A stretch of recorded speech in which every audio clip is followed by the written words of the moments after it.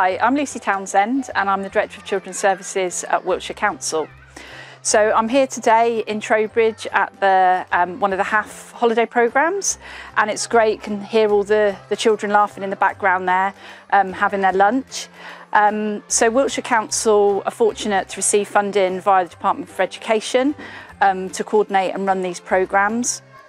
The summer programme has been as successful as previous ones that we've run over Easter and at Christmas, etc.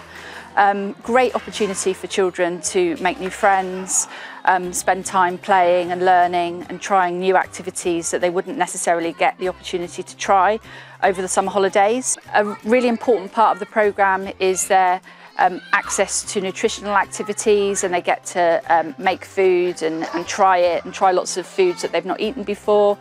And they always get provided with a nutritious meal, and we work with partners in the local area to provide what is a really positive summer activity for the children.